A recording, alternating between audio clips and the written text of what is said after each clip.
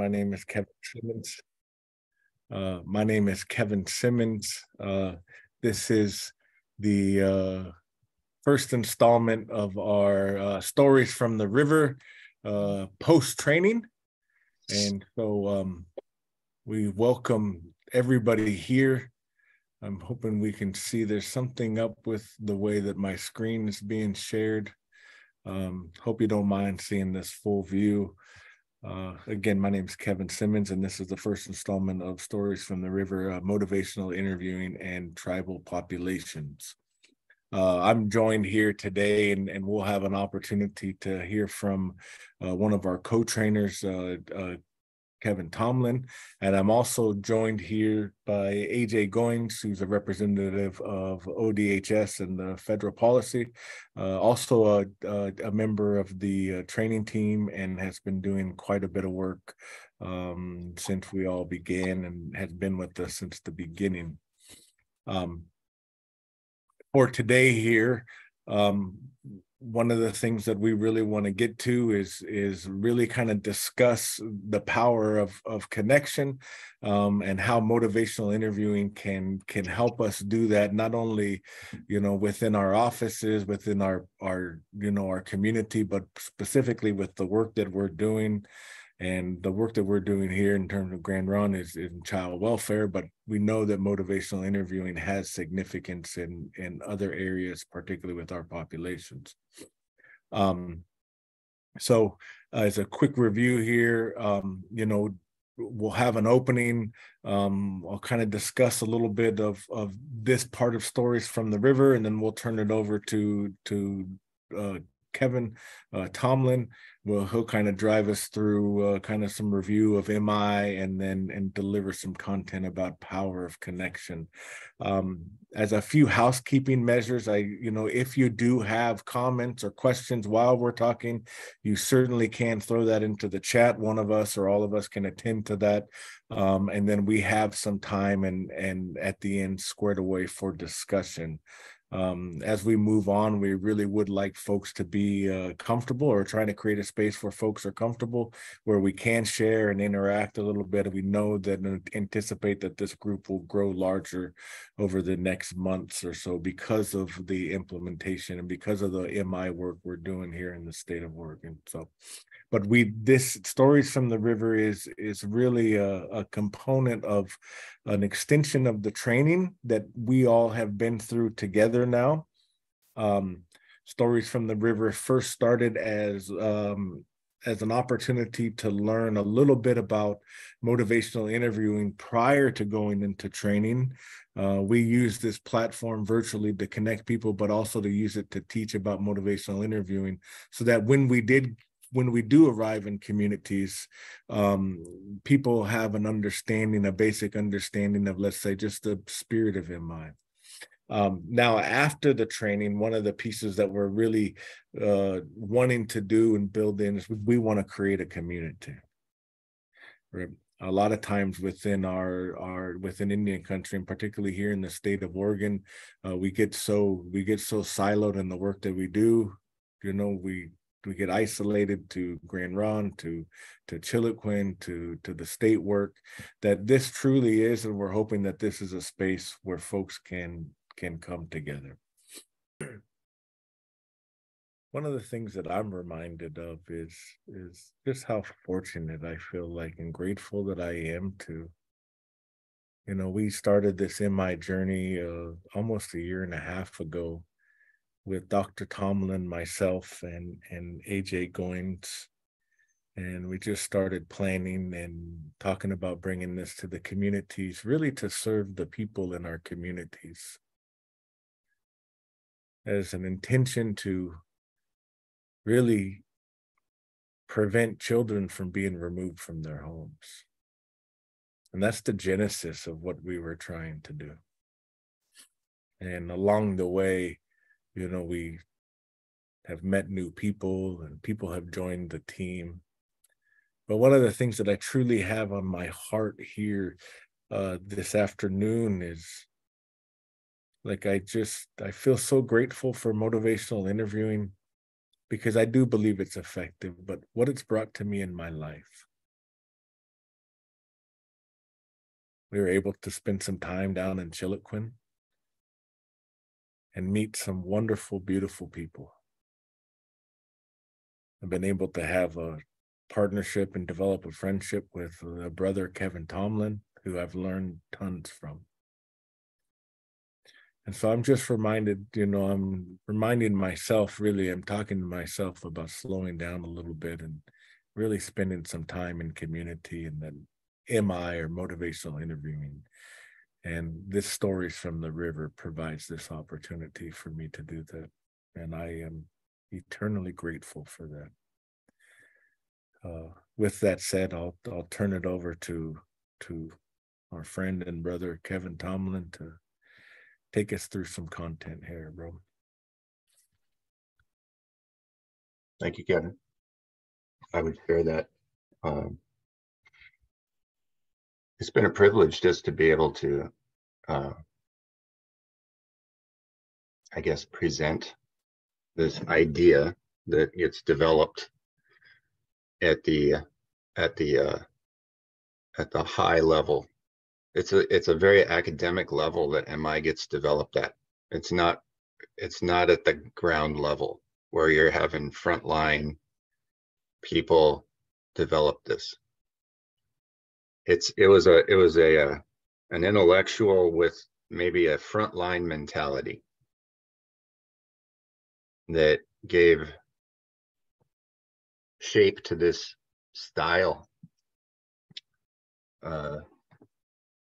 Basically just being with people that we know as MI, motivational interviewing.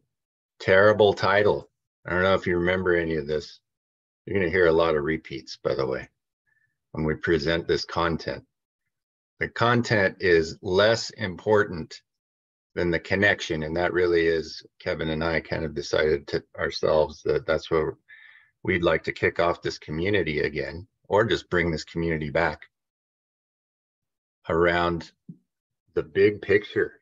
One thing Kevin mentioned is a value that isn't explicit in the text of motivational interviewing. I have my little textbook right here. In case I get lost and I forget how to be empathic or how to teach how to be empathic, I got my book. I never crack it open, but it's right here. It's my rock. But they don't have in there as a value gratitude. Thank you for the opening, Kevin. Every time I hear it, when I hear those push-ups, I hear the spirit, not only of just motivational interviewing, but the spirit of whatever it is that's bringing us into your community, because it seems like it's something good. It seems like it's something more than checking off a box, though it could easily be just that. It's something a little bit more than making sure the funding keeps flowing. It most definitely can do that, because it is, and motivational interviewing is one of those. It's got its own acronym. It's warehoused in the warehouse of acronyms of evidence-based practices that, the funders like it. So that is a legitimate thing. And it kind of snuck in there under the radar that there's a spirit to this that really takes me to gratitude in my own work on the front lines and working with human beings who are asking for help from me as a professional. Sometimes they're not asking for help. And I come and engage in this way of being compassionate, at least trying to be accepting and compassionate and empowering.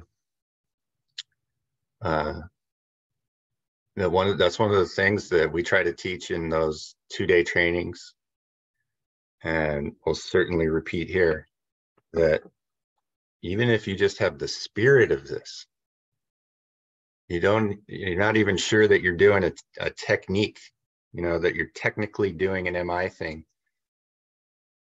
But if it's in the spirit of MI, then you're well within the heart of it. And that's where the power is. That's where the effectiveness is. So Kevin and I and AJ, Auntie Kathy, AKA Dr. Tomlin, there was Sean Bear, was at a Grand Ronde with us.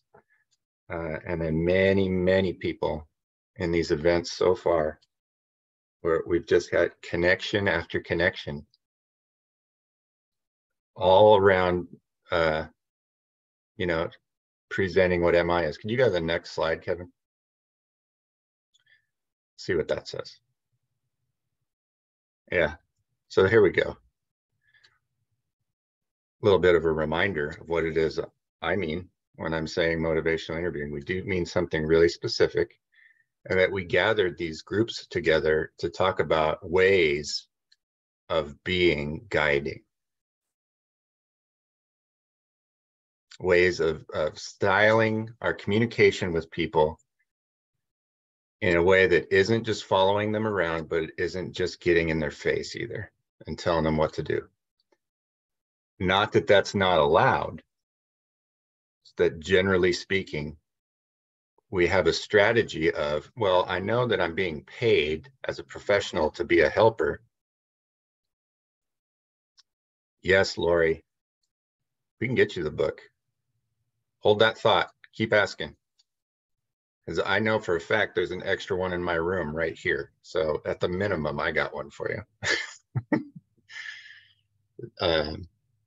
We come around this guiding style designed to empower people based on being respectful in a human way. I mean, does that not sound familiar, right? How much of this is, well, yeah, these are my values. This is who I am. This is my family. This is my community. If I had to describe the values of that, I would maybe say things similar, maybe around more respect. And I definitely would talk about ways of being with people that have respect, compassion, an understanding that I'm not going to be selfish. I'm going to try not to be. And that's what this gentleman, Bill Miller, figured out when he was talking to people who were faced with changing their drinking. And he had no training in working with them. He just kind of got thrown in, but he knew how to be a counselor in general. And so he didn't know what the 70s were teaching, which was get in people's face and tear them down, tell them they're selfish, they're full of ego, and then build them up again. That was like the strategy of treatment in general.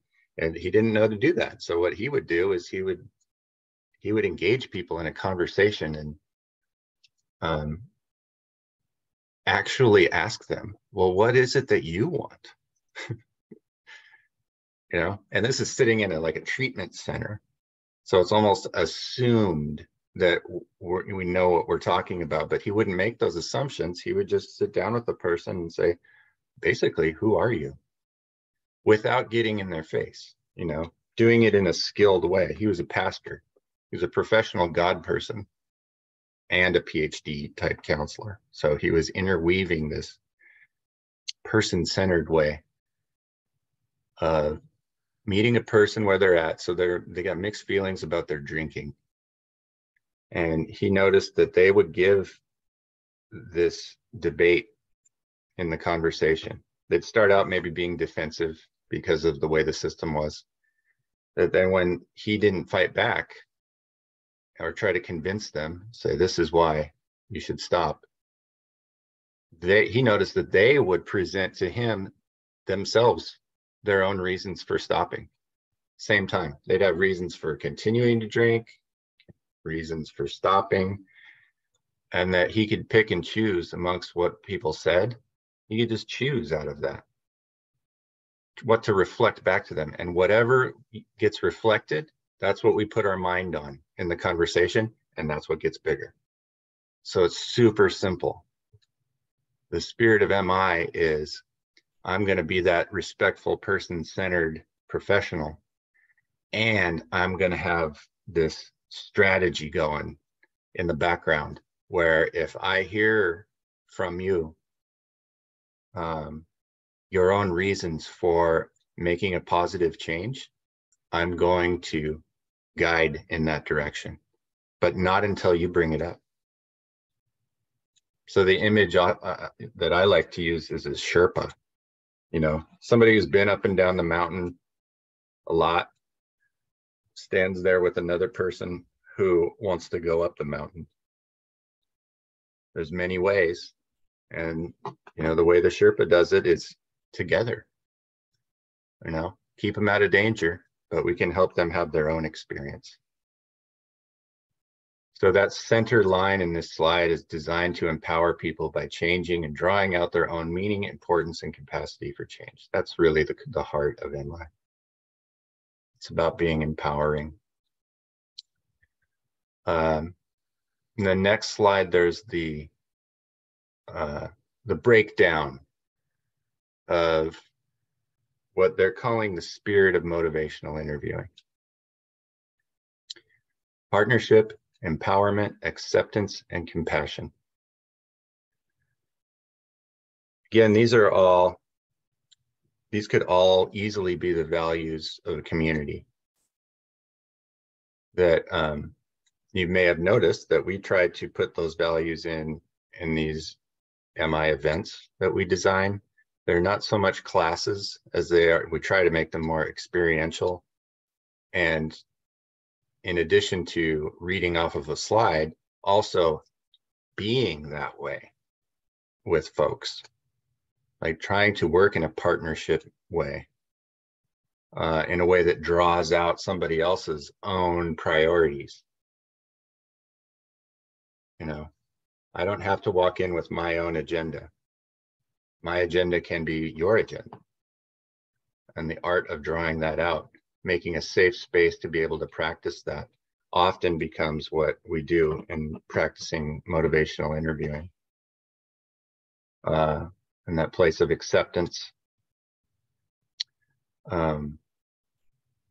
Acceptance really emerges as where the rubber meets the road in terms of actions. Dispositions to take, like an attitude to take. And when I have a conversation with somebody, especially the idea of being affirming, that has emerged as one of the real keystones of effective practice of motivational interviewing. Because the idea is in MI is that I will engage this way of being with somebody in MI when they're facing a change or a commitment that they have yet to make. So that means they're on the fence about it. It might be a change they really do want to make, but for whatever reason, they haven't got there yet. Could be that they don't even know that they want to make it. And what really emerges as powerful is when I can sit there as the helping person and accept them 100% as good and not defective. The fact that they don't have that commitment already on board in their heart, that it's totally expected and natural to have mixed feelings about whatever it is that they're facing changing in their life, especially if they have to be talking to a professional person or a system of people. That non-judgmental stance, that actual spirit of really wanting to hear who are you, what is your story, what is it that brought you here, and to do it without judgment. That so much is the generalized practice around the spirit of motivational interviewing. I'm going to check in with Kevin, see where I've talked a little bit, just see now that you've had a few rounds of going through this with us. What's your take on this, on the spirit of MI? I feel like the spirit of MI truly is. I mean, it's foundational. There's a part of me that there's a story about Bill Miller and those guys really spending time in the Southwest with, I think, some Pueblos and Dene folks. I'm not sure. I don't know the specific story, but then out of that time spent there is then, MI came on the scene shortly thereafter. So there's a part of me that feels like there's an influence of really some Southwest or some native thought that goes in, you know what I mean? And I feel like the idea around the spirit of MI is truly one of those principles that is universal. I think these principles are universal no matter where you come from. Yeah. Right. And I'm reminded again here, because even my own MI practice and my own, it's good to come back into this MI space, because I truly do feel like we're, beginning to get back into putting the spirit of MI on, directly. And anytime that we have anything, I think, from our communities where we say that it has a spirit, right, then there's life. And I love this whole concept around, because we're, walking beside people and improving their lives. One of the questions that I had come up, and because we have a small group, do you mind if we kind of open things up here for a minute? I was totally thinking the same thing. Okay. Is one of the questions that I had, particularly around when I heard you, when I was listening, is what areas in our communities, right? What areas in our jobs have we interacted or experienced now that we have a little grounding of motivational interviewing? Do we see where MI would be beneficial in the work that we're doing, or where it may not be beneficial in the work that we're doing? I would open up the floor here for anybody to. Are you raising your hand, Laurie? Go right ahead. So I've already noticed that it's made a huge difference in the fact that in the TANF program, we do an intake when people come in. Whether they survive that intake, seriously, some of them don't. They don't like being questioned. They don't like being grouped. They don't, they don't like someone coming at them. They've already put their heart down on that paper, and what the heck, I don't want to tell you anymore. That's what we got going. And I've noticed that my staff and myself are very kind, a lot kinder. We're very down on the level of someone who is asking for assistance.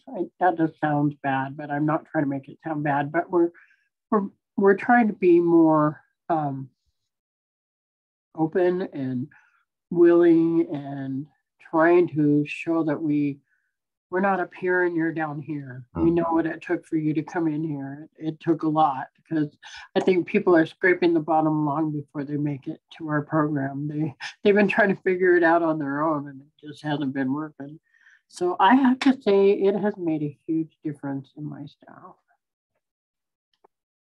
Appreciate that, Lori. And that you highlight a super important point, especially around just the reason that Bill Miller and the people who are committed to bringing MI, one of the main reasons they want to bring this out past the college level, past the academy, past research and into practice, is that it doesn't have to be just psychiatry or doctors and patients. In fact, it's showing to be even more useful at that level of intake, where there's that first contact with people, because that's where the ambivalence is. That's where they're meeting a system. They're meeting a piece of paper with fields they got to fill in, and then they got to repeat it with somebody. The way that one person has emerged as making a huge difference in outcomes. When a person has to go quote unquote, through a system. That is exactly the spirit of MI. There's power in that. Just being able to walk somebody, help somebody literally survive the conversation, right? That's a really good example of like somebody, because, you know, if they filled out this form and then you got to take them through the form, and yeah, it's personal. I'd get defensive. And maybe it's people have been through whatever, they've been through it and they've had it and they're like, you know what, screw this. Like, that's what I heard you say. They might not survive the conversation. And there you go. If there's no connection, there's no services. So this is that's a really good example of what we're talking about, that this is applicable from the get-go. Just even listening or reviewing a sheet with somebody. There's a way of doing that. I love how you said kindness, right? Maybe that's the word to encapsulate this. Kindness. Thank you, Larry. I wanted to present the question again. Welcome, Tiny. We wanted to present the question again, and if anybody want to share, it's like, since this MI training or since we've come to do this, are there any areas in your job and your community where you feel like MI has really improved, or MI is applicable, or it makes sense to use, or maybe it's beneficial or not beneficial to use? And we're kind of having a discussion around that particular question right there.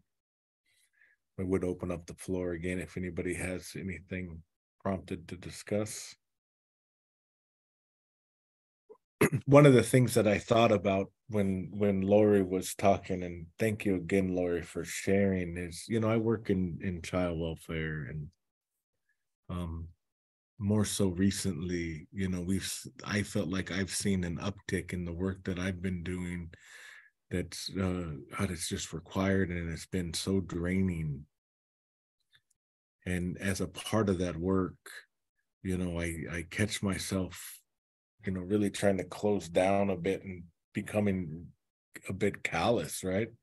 Because there has to be a, you know, as a professional, there needs, you know, I'm developing a practice of like making sure that I can continue to work. And some of this stuff is really heavy work.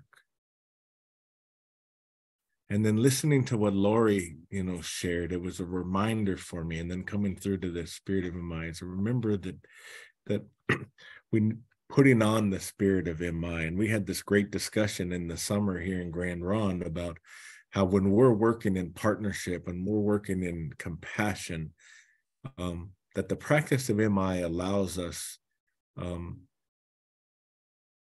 to engage a client, but also separate out from ourselves, separate out the needs that the client has from us.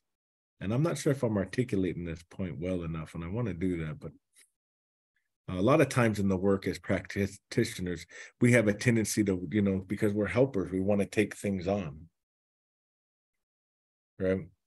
And we had this great discussion, and Sean Baer, I can't articulate it, really talked about how when we're in compassion, we understand and recognize that people bring their own, you know, people bring their own answers, but they're bringing their own stuff as well too. But when they have that answers, I'm not responsible for fixing anybody. They're doing it themselves. We're just walking beside them. That's a clear distinction for me. Right. And it's important as a reminder for me as well, too, about, you know, why we're doing this. We're particularly around stories from the rivers because, you know, it's good to be in community around MI. It's good to refresh our skills, to refresh our heart, to refresh our spirit around motivational interviewing practices, and to hear how other people are working. Thank you for that example, Lori. I appreciate it. Is there anybody else that's feeling prompted to share? I would like to share something. Yes. I see, because I don't work with clients, but I see the benefits of having had the MI training among staff, where staff is more open with each other, kinder to one another, more compassionate with each other. And it's starting to build a rapport among our staff. So I think it's been very, very, very beneficial for us to have gone through the training. That's a good point. I had noticed immediately when I came into the community of the trainers of MI, there's a whole global community of motivational interviewing trainers, and there's an initiation process basically of getting in. You got to show that you know how to do it, that you at least don't suck, and record yourself. And then you end up rubbing shoulders with a lot of different people who know MI inside and out. And what I observed was that there were some who they'd put it on and take it off like it was a hat. And you can do that. One can do that. One can be like, okay, compassion. And then they'll take it off. And then I found some would be like just interacting, behind the scenes, as it were, with me. Like, this isn't MI, and I kind of took it on like the spiritual side of me, because I'm into spirituality, walking paths. I love that stuff. And this reminds me a lot of that. And then MI is very careful to say, well, it's not that. We're not teaching, a paradigm, as my buddy likes to say. It's not a paradigm. Well, it is a way of being, and you can turn it on and turn it off. Man, is it easier if I have it on, even when I'm behind the scenes, and kind of especially depending on what context I'm in. I mean, if I'm around people who have mixed feelings about being there, then they qualify for MI too. It's not limited just to like the playing field, to game time. It's a human thing.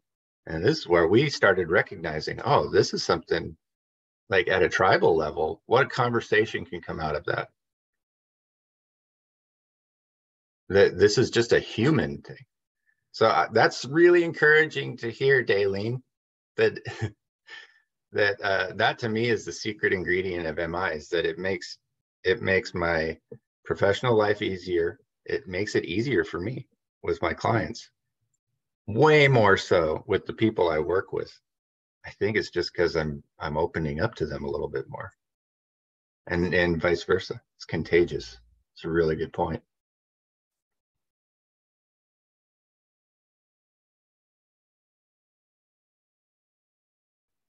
And I feel like it's a fine example of it's a good example of kind of the foundation of what we're doing here today. We're talking about the power of connection, right? That when we're in the spirit of MI, when we're in this place, right, it helps us to be more capable of connecting with one another, no matter how tired we are, or no matter who we're working with. Laura, I love the idea of the power dynamic that you mentioned, the client versus, the intake, right? When we're in the spirit of MI, it reduces some of those power dynamics, some of those areas and barriers that allow us to really develop connection, because the people that we serve are deserving of that, but also are needing connection. I feel like that's foundational for our world.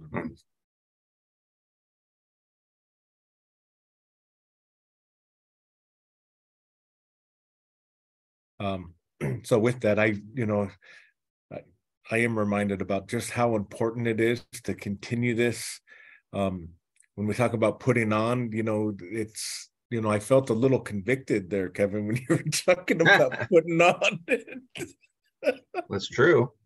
You And can't it put it is on. true, but that is true, right? That feeling of, being is that, I going throughout my day, I'm putting on and taking off. And the question that I ask myself is like, how do I embed these principles, these practices in my daily life? Uh-huh. And one of the things that I thought is like, well, I, probably need to attend to it more and be in a community where these values and principles, right, are not only valued, but and important, but where they're mobilized. That's why I love this idea of stories from the river. I was enthusiastic to try it out, because that's really the idea. That's what they found over decades of practicing, trying to teach this to folks, is that it's great to have those events, those 2-day long trainings. And, most people they recognize it. It's not like there's there's a lot of controversy and disagreement most of the time. People don't disagree. This is great. And it's just amazing how it doesn't translate into the work. The research has shown that 2-day training it just gives you the idea of what it is. And that the real way to get it on board is to develop community, is, to have people that have a similar interest come together. And even in an informal way like this, just to be talking about the spirit of MI brings it back up. And then we get that reminder, oh, I can actually take this into my work today. I can do this today because it's human. Yes, there are techniques and there's all kinds of practice and ways of getting much better at the technique side of it. And what makes the connection happen? The spirit, the thing that we do know how to do that. So there is that decision that can make to put it on. So I don't have to walk into my job, well, I might need to walk into my job with boundaries, and that there's an informed boundary there, that maybe there are opportunities to show some compassion. I love what Angie put in the chat. I can read it, Angie, or if you want to share it, but if you, I can share. Okay. I suffer from adult ADD, so sometimes I have to write things down so I don't forget. So I put it in the chat there. Oh. And I think I don't have a whole lot of experience and training with MI, a little bit. And the little bit that I had was like a 4-day, besides what we had last year. Beyond that, at the state level, a 4-day, 6 to 8 hour day of training each day. And it was presented by, from a different perspective, non-Indigenous perspective, and still held so much value in the sense that it really becomes, like I said, like an art form, but it's individualized to each person. We're all going to present MI in a different way. We're all going to have our own techniques, methods, verbiage, our own narrative. And the beautiful thing that I learned about it, and when I was actively using it in my role at work, and then also that bled into my home life with my teenage daughter, is self-realization is like the most valuable method or tool to help people get to the next place, whatever that might be for them. I could tell them all day long my thoughts and feelings and interject, that I think they should try this, or do you think that this is where you're going with this? But utilizing MI as a way for them to tell me, right, what they're discovering, and what I probably as a provider or a clinician already can see, but maybe they can't, right? But they have buy-in then. It's not me telling them something, it's them having that aha moment to go, oh, I feel this way. I think this way. I need to do this next for myself. And when I learned how to use that, it really shifted the work that I was doing and also the outcome. The outcome was either quicker or it stuck. It didn't take as long, more successful in the long run over periods of time. And so I think that is really something that we need in our community, is to allow people the space and to just help them along in coming into their own thoughts and feelings without somebody telling them what that might be. Mm-hmm.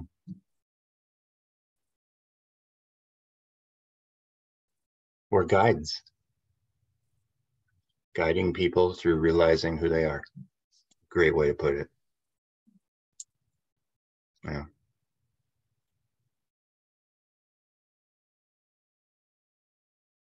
Thank you, Angie.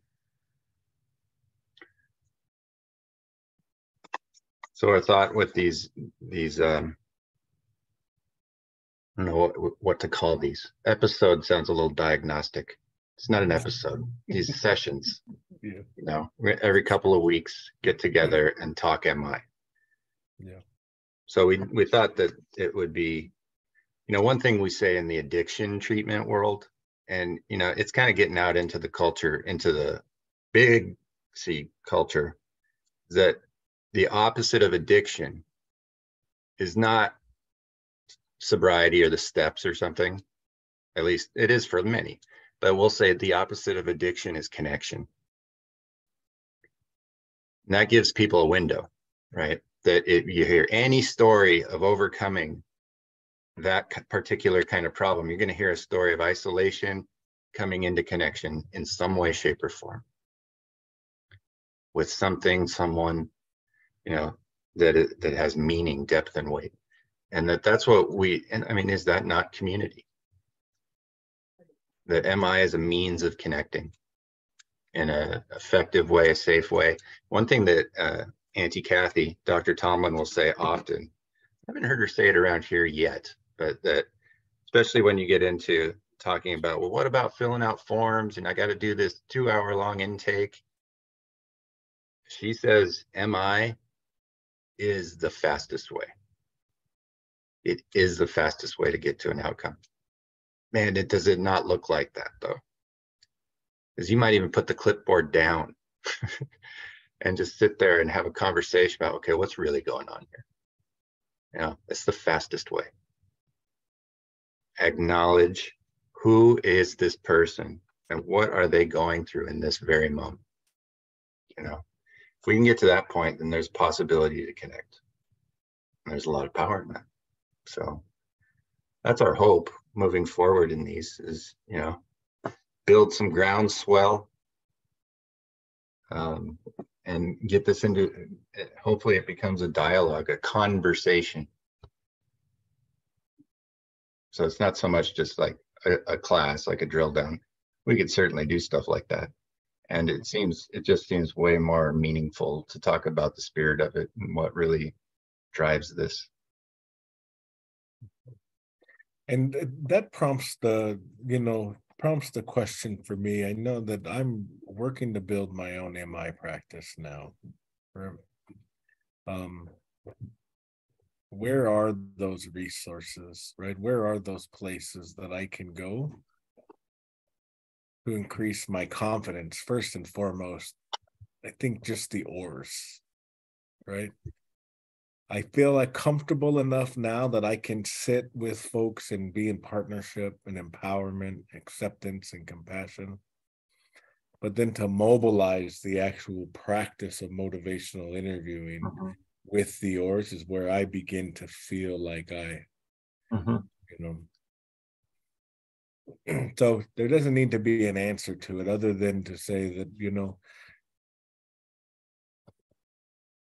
looking for places that we can begin to develop and practice some oars. And I think that comes with the coaching and the consulting.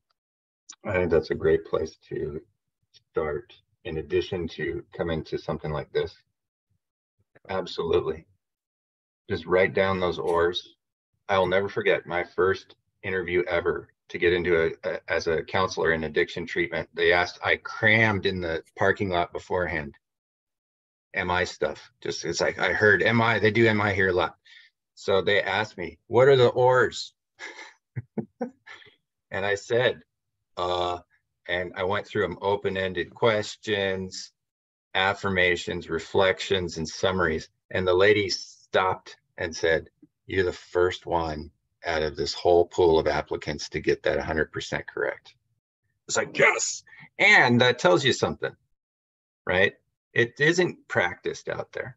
Like, we all know this, and to practice it in a structured way like that, that's a great way where you can just start thinking MI.